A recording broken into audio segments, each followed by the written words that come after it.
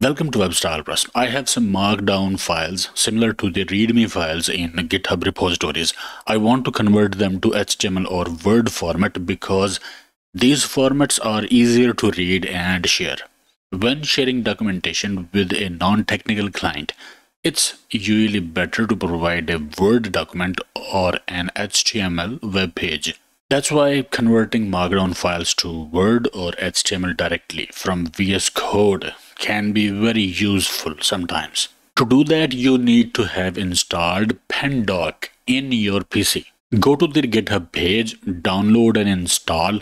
It's available for Mac, Windows, and Linux. Link is in description.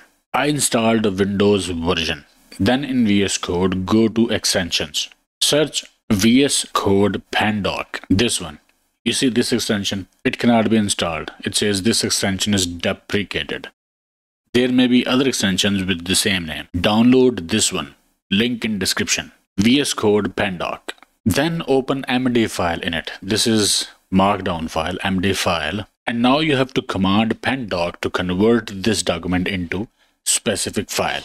You can do that in several ways. You can press CTRL+SHIFT+P. Select Pandoc render. Hit enter and then you can select docx or HTML.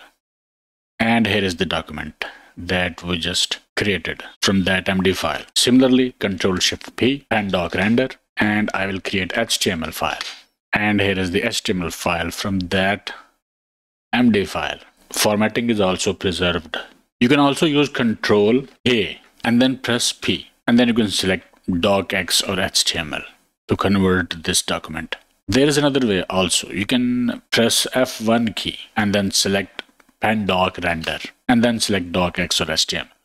So there are several ways. I have shown you 3 ways. So we converted the MD file into Word document and HTML. When you convert the document, it will be saved at the same location where MD file is located. Here. This was the MD file, and here we've got HTML document, and here we've got docx document. So read video description for links and instructions. Okay, I hope it helped. Like, share, subscribe, and I will see you in the next one.